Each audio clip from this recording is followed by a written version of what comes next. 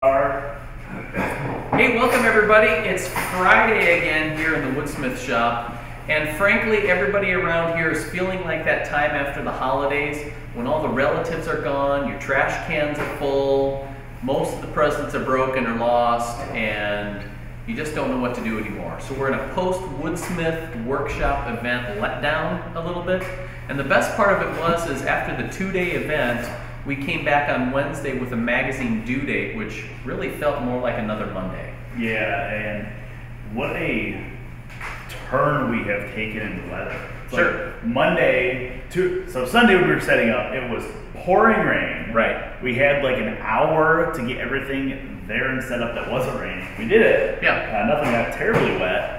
And then Monday, the day of our event, was probably 90 degrees. 90 or 95 degrees, yeah. And it was super hot. Tuesday was better. It was a little overcast, yep. Much cooler. Yep, supposed to have a chance of rain. And the event finished up, which was great. Everybody left, and as we were loading stuff, it started raining. So we just barely beat the rain then. Yeah. And now it's like 50 degrees out, which is really nice. Nice turn of the weather. So it feels like fall now. I was walking the dog this morning and walked past a house that had the furnace running. Yeah. So we go from AC to furnace. Exactly. One in week. less than a week. Yeah. So pretty impressive. For everybody who was there, thanks again for coming out and making it such a great event. I know I had a really good time. Yeah. What was your favorite part? Let's see. What was my favorite part? I think it was just all the talking. I mean, there was a ton of woodworkers there, so it was fun to see the different projects that people were building. And I can't tell you how many times I saw people like showing smartphone photos off to other people. Yeah, so. yeah. I think I like the community that it creates. You know, there was about 130 of us there.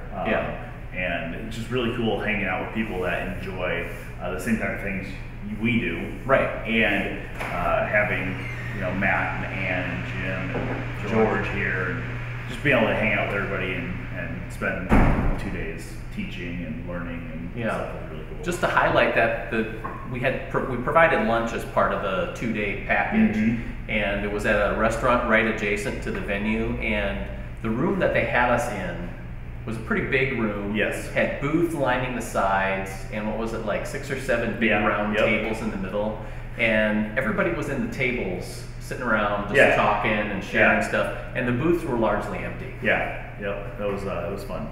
So anyway, we're back in the shop, just kind of catching up on some things. So what I'm going to do is we're going to have John turn around the pet bed that we were talking about. Steve had just kind of finished up on some stuff last week and was turning the legs for. Well, it's complete now. I wanted to give you a sneak peek of it before it goes into the magazine. So there it is with its bed, I guess, mattress on the inside, and you can see those curly maple feet that Steve was turning, and I think they turned out great. They did turn out great.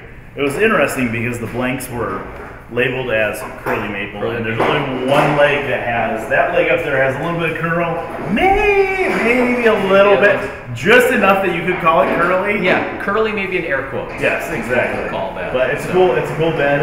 It'll be interesting to see whose dog gets photographed. Right. So.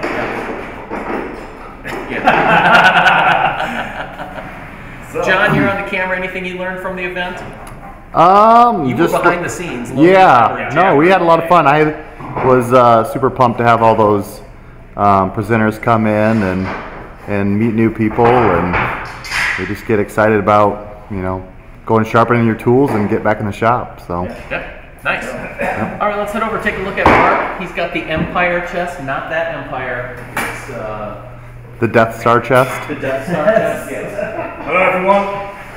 So we were gone Monday and Tuesday for the Woodsmith workshop, so jumped back on this on Wednesday. Got the plywood and the rest of it assembled. So all of this is done on the table saw. Got these notches done on the table saw on the dado blade. Got the edging put on the plywood this morning. And that's what the finished product's going to look like. So next week I'll work on the solid cherry top and get the drawers all made and put in. And then I'm going to start turning. So looking forward to that. I think everyone else looking forward to doing that as well. Aren't you? So that's where I'm at with that. So it's coming along. Yeah, it looks good. I'm interested to see how the split turning works out. Yes. For you. Just any turning. Are those going to be Split cherry on as well? Are the turnings going to be cherry as well? Yeah. Yeah, turnings It's going to be cherry. Yeah, the cherry turnings, knobs, and top will be like a darker, I think a darker stain, so there'll be a little bit of contrast on it. So it'll be kind of cool. So that's all I've got for you this week. Check in next week and have more progress on it. Okay. Cool. So you were at the event, Mark. How did you I was. feel it went? Well, I think the event went super well. I think my favourite moment of the whole event was one of the attendees who was standing at the back when you were speaking on stage, and you referred to you as an evil genius, which was kind of comical. So, like, yeah, that sums him up pretty well. Compliment. See, my favorite part was when I had to make Mark come back and give me clamps that I forgot. Like Monday morning, first thing. It's like, Yeah. oh crap, I forgot something. It's 20 past 8. The opening ceremony started at 9. Logan comes up to me and said, "Can you run back to the shop and get clamps?" I'm like, really? But you So- made it! It was See how fast perfect. this truck goes. Yeah, Rush hour it was traffic. perfect. So I made it back, so it's all good. Appreciate it. Yeah, no worries. So. All right, let's head around for Chris. See what he's up to. Find where he is. He's throwing stuff. He's here. Fish just about to go back up on the wall. That's right. Hello, everyone. Fish is about to go up onto the wall again. We had a great time at the Woodsmith workshop. If you can come out to next year's, please do. It was fantastic. We had 7 presenters, a lot of good programs. I talked about this fish. And if you're interested in the fish, there still is a video. Google Woodsmith makes carving a muskie. And you'll see what I was talking about for most of the weekend. But the best thing about the whole show was just to be able to say hello and shake hands with fellow woodworkers. You know, woodworking can be kind of an isolating experience sometimes in your shop. It was fantastic to be with other men and women who really have a passion for our hobby. So if you get a chance, be there next year. I'm also getting geared up to fire up the CNCs, make lots of noise, and work on a few prototypes. So I hope that next week I'm going to have a few things to show you. See, I noticed you have a CNC pulled apart. Is there some preventative maintenance going on in there? Yeah, I need to replace the any backlash nut within it. Oh, that, sure. That machine is several years old, and they're just Delrin pieces of Delrin in the spring. Got a little slop in them. Yeah, so I'm kind of going back through and tightening and tuning before I start cutting some aluminum and plywood and such. Sure. What was any interaction that you had about your specific session that kind of surprised you? Because I know I heard from several people who thought, like, you know, if I had to choose, I wouldn't have gone to the fish carving one. But once they went through it, they thought it was one of their favorite parts. Well, I think that was sort of my observation too. That, you know, we tend to sort of block ourselves into, I'm just a furniture builder, or I'm just a turner, or I'm just a wood carver. But really, all of the different facets of woodworking cross at one point or the other. So if you love furniture, you'll probably find a time when you wish you could carve a little detail, or do a little marqueture, add a little turning. So it's all great information. It's all valuable, and it's just a real thrill to learn. Yeah, cool. So I don't have too much to report on what I'm going on. I'm still working on my table project. Got a couple of legs and stretcher things glued up, and I'm going to start shaping on that. The top, as you saw last week, is in great shape. Got 3 coats sprayed on it, and I think it's going to stand out pretty well. So this just in. Well, not just in. It was in about, what, an hour ago? About it, yeah. So we got a little care package thrown on my desk from the UK, from our friends over in the UK from, I believe, Workshop Haven. Yeah. They sent us some new samples of Alfie Shine, which happens to be one of my favorite wax finishes. I use it mainly on my anti-cam planes, but they have changed it. The original formula has some frankincense in it. It smells really good, kind of Christmassy? Yeah, Christmassy a little bit. It smells really, really nice.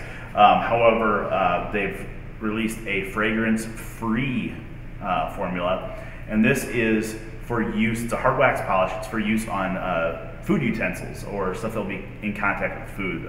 So serving trays, cutting boards, spoons, stuff like that. So they sent me a bunch of these guys, and we're going to go ahead and give 2 of these away. So if you guys are interested in one, just say I'm in, whether you're on Facebook or on YouTube, and we will pick 2 at random, maybe next week.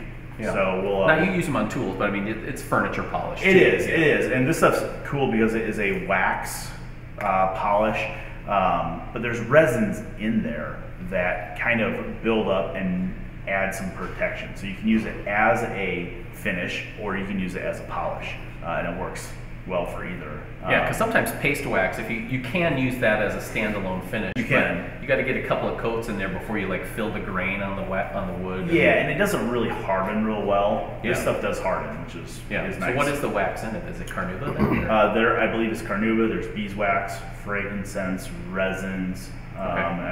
When I wrote an article on this stuff a couple of issues back, and I got a big old story on how some of the ingredients are hard to get and stuff. But I do love this stuff, so I got. And Jim's a great guy. And Jim's a good guy. Matt's a good guy. Yeah. He makes some pretty amazing tools. He does. And wood turning finish? It can be used as a wood turning finish. Absolutely.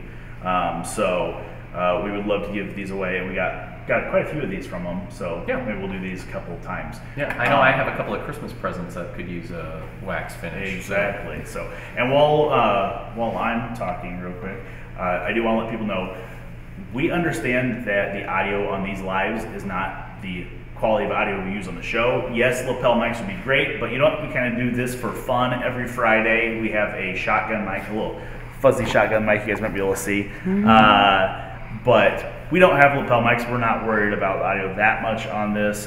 You guys can hear it. We listen to every one of these when we're done with them. So this is for fun, and we're kind of wandering around talking to whoever's in here. So, you know, that audio is what it is in here, and we might upgrade the mic at some point. But. Isn't that John's country band honky tonk stage name? Fuzzy Little Shotgun Mic? I think it is. Yeah, that's a good one. All right. My jug band. Yeah. And while we're at it, is there anything else in here you had? I didn't know. Okay. You got anything? Well, I wanted to do one more pitch for Bob's seminar. It's coming up 2 weeks from yesterday, so it'll be on October 17th.